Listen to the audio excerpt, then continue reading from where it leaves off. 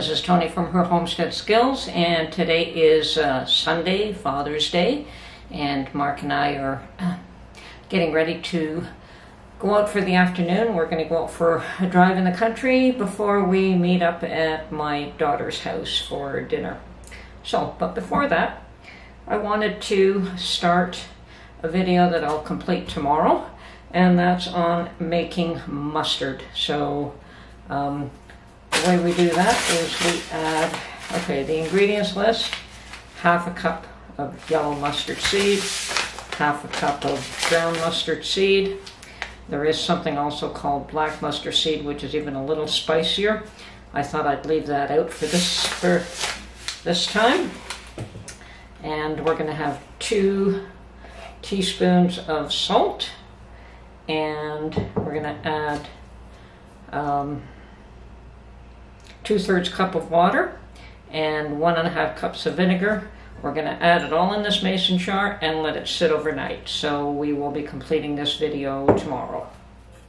Okay, to go over the ingredients list again, I've got 100 grams of brown mustard seed, which is half a cup.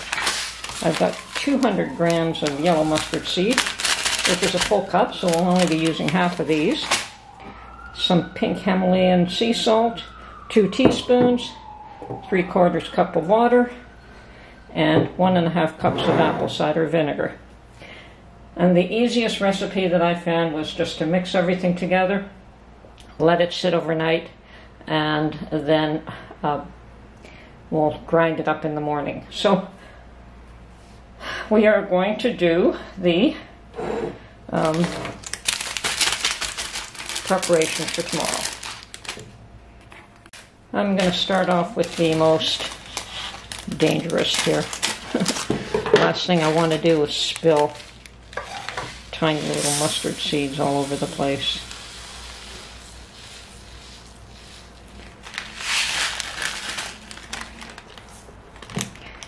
Got to put a few more than that in there.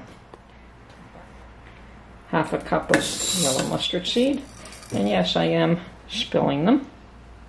I'm going to add a few more because that wasn't quite half a cup. Okay. Then I'm going to seal this bag up. So half a cup, or 100 grams of the brown mustard seed.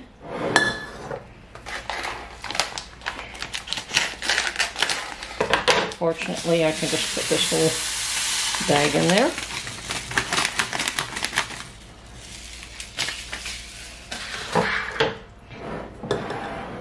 Two teaspoons of my pink Himalayan sea salt.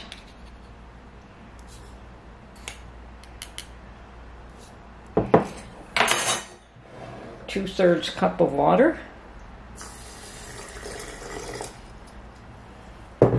And 1.5 cups of, and I'm using my homemade apple cider vinegar.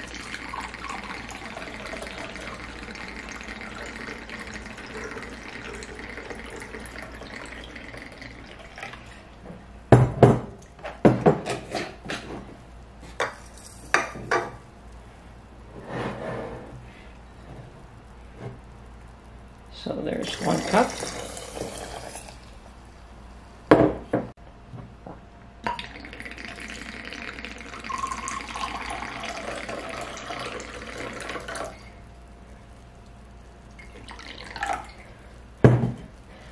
And another half cup.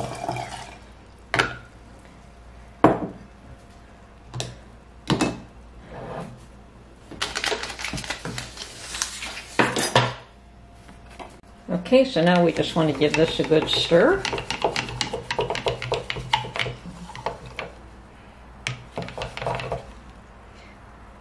And we'll let it sit overnight, and then we'll come back. And that's how easy it is to make mustard. Should be interesting. Okay. We'll be back later. Okay, so this morning I'm going to complete the process of making my homemade mustard. And the mustard seed and liquid the seeds have expanded. And looks good. Now I put it in a quart-sized mason jar. And I'm going to use an immersion blender, and hopefully I don't make a mess. Just have to be very, very cautious here.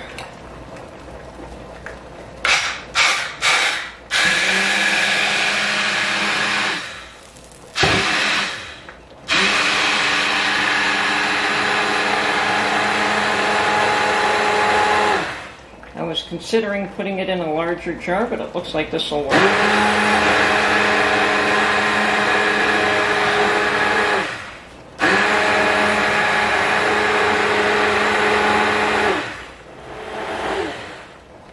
And I'm going to just keep doing this. Now I've also got a pot of water on with 7 of these little, very small jars. I'm going to finish grinding that and then I'll get back to you. Okay, I have mixed this up until I've come up with a very thick paste here. And if you find that it's too thick for your liking, you can certainly add more vinegar and keep grinding it up. Now I'm going to heat this up a little bit before I put it into jars, because you don't want cold product in hot jars. So, here we go.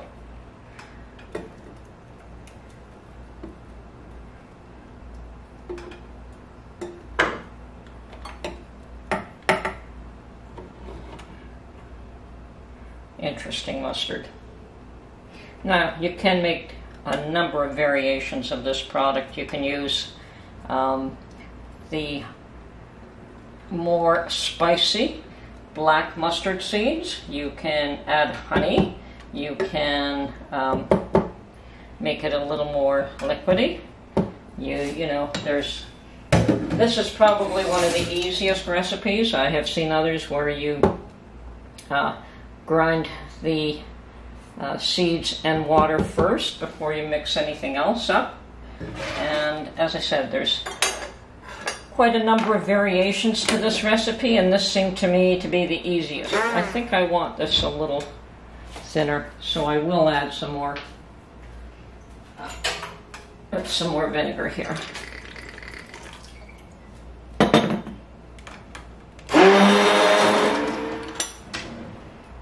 Taste test.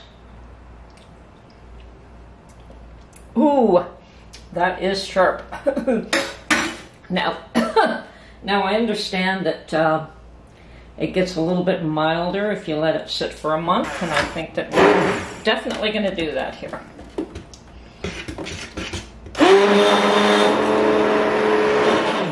I think Mark will like this. Okay, I wasn't totally happy with the amount that it got ground down, so I pulled out my little magic bullet, and I'm putting it through that to grind it up a little bit more, and it seems to be doing a very good job. Okay, my mustard is now on the stove warming up before I put it in mason jars and canning it. I've got my jars ready. I've got lids and rings ready, and a vinegar to wipe the edges of the jars. And this is bubbling, so I think it's hot enough at this point. Okay. I am able to fit 7 in this pot, and I do have a rack at the bottom of it. So I also have an 1/8 jar that I'm just going to stick in the water for now.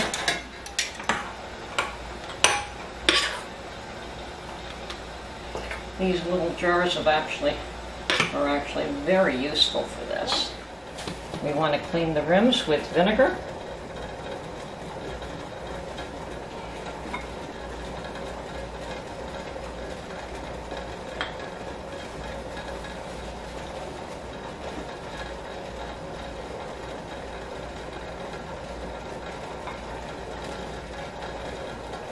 And my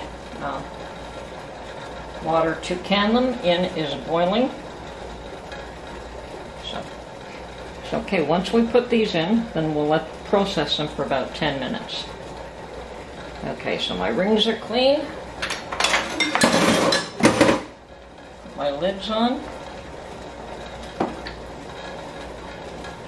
Now these have just sat in hot water.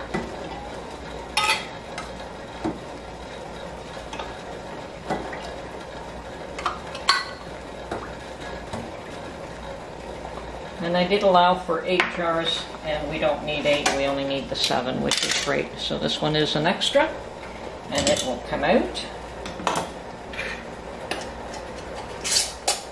Finger tight, and in the canner. Finger tight, and in the canner. I guess I should show that a little bit better here. Okay. Finger tight, and in the canner. No pressure applied, really.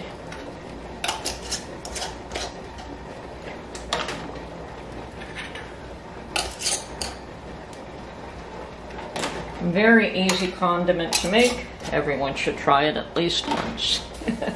Okay, now we're just going to give this a second. It is boiling. The mustard was hot. Everything was hot, so we should be fine. It is boiling now. I'm going to set the timer for 10 minutes.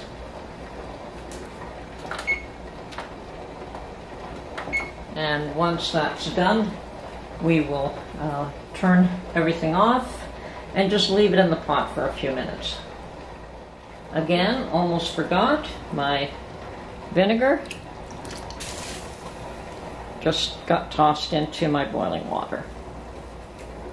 Okay, so now we'll clean up this mess and I'll get back to you when we're done here.